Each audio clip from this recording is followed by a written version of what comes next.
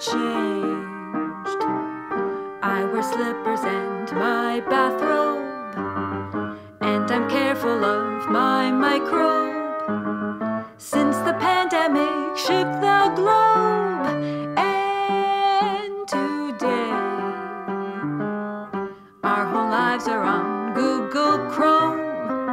Instead of going out on the town, we're supposed to stay at home. In the early days of 2020, we hung out with friends aplenty, but now God knows everything's closed. The libraries who let us borrow books now only serve Kindles and Nooks, and mine froze. Everything's closed. If crowded parades you like, and arcades you like, if ballet you like, your birthday you like, the NBA you like, St. Patrick's Day you like, well, too bad that blows. If you're an actor cast in Hamilton, you're an unlucky mammal in pantyhose.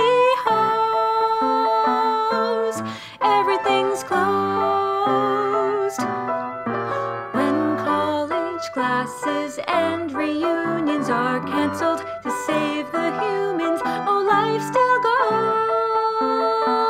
goes. Just everything's closed. When restaurants you like to visit stop serving to be complicit, the virus slows. Everything's closed.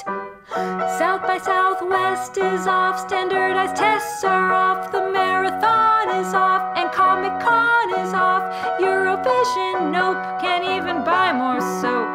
Just stay 6 feet away.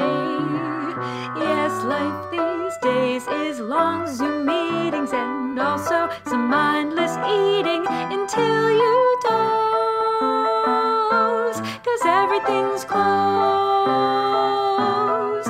No primary in dear Ohio, then infection spread at Biogen. Those are lows.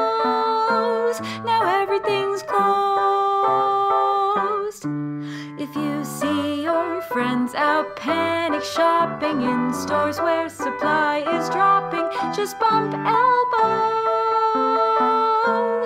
Everything's closed.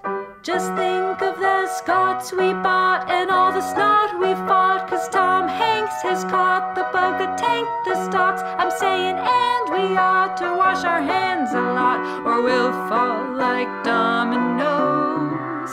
So if we fail to social distance, we threaten our mere existence. So now we know why everything's closed. Everything's closed.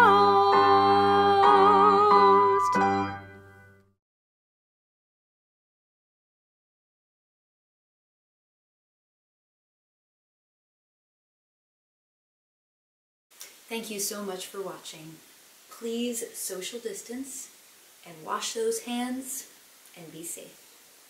If you like this video, please click the like button and subscribe to my channel.